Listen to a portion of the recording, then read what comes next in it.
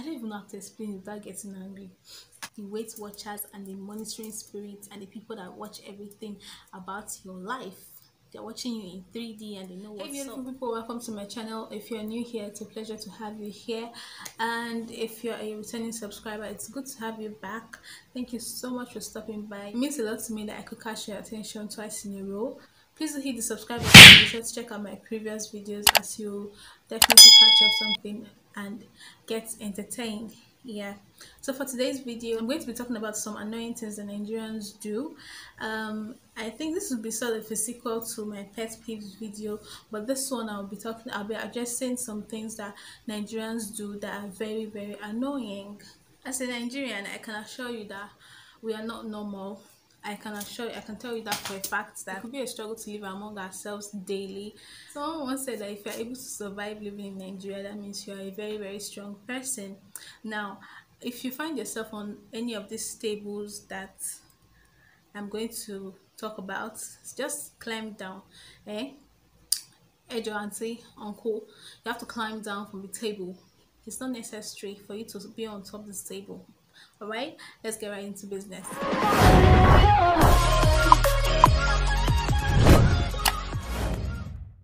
The first annoying thing that Nigerians do is replying question with question. This is so rampant. This is so common here in Nigeria. You ask the person, have you eaten? You are going to get a reply like, did you give me food? Are you at home? Where else should I be? You have not answered the question, but you're answering the question with question. Why do we do that? I think I'm guilty of this too. I need to climb down from this table. I need to climb down jeje so I will not fall on the floor. We're always trying to jump queues.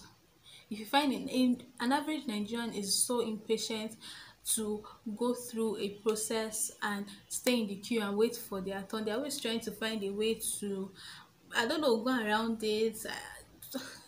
It's annoying. Like, it should stop. If you find yourself in a queue, stay there and wait for your turn. Wait your turn. It's going to get to you. It's not like it's going to take the whole day. And another thing I've noticed that some Nigerians do, they struggle and fight over front seats in public buses. Like, it's not your car. You're not the owner of the car. Why are you dragging for front seats? What is in the front seat? Is there gold in there? Yeah, because koye me, I people struggle for people struggle to like get the front seat, and if it's two people sitting, like, somebody will be there. If it's two people and then the front seat is vacant and it's supposed to carry two passengers, somebody will arrive there first and wait, and then wait for for another person to go inside so that they'll sit by the edge of the window. Like, why the stress? Go necessary. I had an argument with them, and the next thing you're gonna hear is, do you know who I am? Are you in my class? Like, we're always shouting, do you know who I am, at every slight provocation. Who are you? Please tell us who you are and save us the stress of trying to guess who you are or what your class is.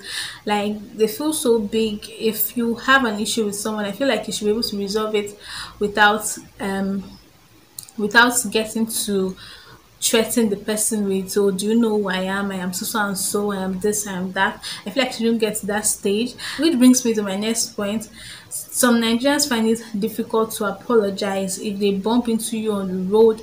They're just going to keep you moving. They're not going to say sorry if they do something. Have you ever driven, like, as a lady, have you ever driven a car and someone destroys your car or your side mirror and they just keep moving? Like, why? Another thing that they are very good at is giving unsolicited advice, even to strangers that you've never met before. I think this is just a trait, a Nigerian trait, that is like, I feel like it's something that they cannot just help. They can't help at all. Like, giving, what is your business? If you're lucky enough to have clear skin and then you see someone that has acne, you don't know if that person has been struggling with acne, you start giving your own advice. Oh, you're going to use toothpaste, try toothpaste. Toothpaste is going to work for you. If toothpaste works for your skin, does that mean it's going to work for me? And in the process of trying all this recommendations that you didn't even ask for in the first place, your skin goes bad, or the situation goes from good to bad. And I don't like, stop giving unsolicited advice. If someone did not ask you, mind your effing business. Mind your effing business. It's none of your business, okay? Nigerians think they're better than you because they're married or they've had kids. Now, I don't. If you have a circle of friends and you are the only single one, or like it's just two single people and the rest of them like they're married, you're even lucky if they keep you, and if they keep on talking to you once they get married, because most of them once they get married they discard their single friends because they assume that you are jealous of their marital, is it position now, or marital life. Someone calls you, probably maybe they type your number and it actually goes, and they ask you, who am I speaking to? Dude, you called me. Introduce yourself first. Like you are calling me, you're asking me who you are speaking to. Like, are you normal? You okay up there?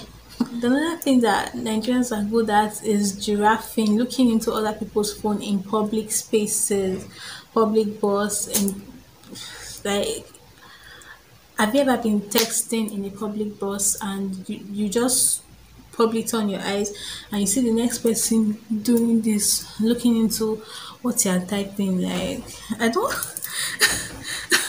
A lot of people are on this table. Again, mind your business, because that's how people will get in trouble and see what you're not supposed to see. I don't get it. This has happened to me a couple of times. Somebody is texting and you just find another person in, invading your private space, trying to see what you're typing on your phone. Like, what is that for? What will you now do with the information that you're getting from my phone? Please, let's kill that thing. If you are watching this video and you do it to other people, let's just kill it. And let's not forget the people that point that you've added weight, the weight watchers and the monitoring spirits and the people that watch everything about your life. They're watching you in 3D and they know what's up. Next thing they're going to say, you've added weight to, what are you eating? What's your business? Like, you just assume that if you add weight, they don't even know that. I don't think most people think that some people want to actually add weight. There's some slim people, slender people that want to be thick, that want to have weight or body fat in some certain parts of their body, and then they go to the gym and they train for it. And every Nigerian does not even want to know that. Like, you're slim now, why are you going to the gym? But I can think of myself. I've learned to like give them a very good comeback. So when you give them a comeback, they step back. Another one is the sense of entitlement. Nigerians can be entitled sometimes, and it is irritating, very irritating. Because, take for instance, I know someone, I know someone that she wanted to stop working for her boss, and she told her boss she was going to do something else. She was going to go into to do her business and all of that. And she gave him prior notice to when he was going to quit. So when she was going to quit, boss paid her salary and gave her extra 20,000 naira. As at the time that like dollar wasn't this high, my camera stopped recording, so I have to do this all over again. She said that her boss should have given her more than that amount, more than 20K, that clearly he could afford it, without even thinking about this man's business or how he puts himself together and all of that. I mean, someone was generous enough to give you a certain amount and you couldn't even appreciate it with all your heart. I just thought that if you had the mind to give you, have as well just paid you your salary and be done with. If you had this mind to gift you something, then you should appreciate it with all your heart, because you don't know what his business is like at that time. Nigerians can be so hypocritical. Like, they tell you to do one thing and the next time they are doing something else. You can see somebody in a church, and when you see the person outside, it's like a totally different person. The moment they step out of the church, It's like another character is born, and then this person will have the mind to be judging you that you are not supposed to be doing this, you're not supposed to be doing that. Like, who gave you the right to judge someone? It's not like you created that person and you just judge the person with all your mind and all your chest. Singing loudly while using earphones. Coco kill me. Bele, Nigeria Miley Cyrus. Hello. Well done, ma. Well done, sir. Eh, you are oblivious of the people around you. You want to, you'll be, and it's not as if you are singing the right lyrics. So you are singing the rock thing with so much passion and conviction, and disturbing the whole neighborhood. So I have exhausted my list that I made. If you know some things that Nigerian people do that annoys you and you would like to that I haven't mentioned already, you should totally comment down below and tell me what they are. What are some things that some Nigerians do to you that pisses you off? If you have that, please just comment down below and let me know. And we have come to the end of this video. Thank you so much for watching up to this time. Thank you so much. I do not take your views for granted. I do not take your support for granted. Thank you.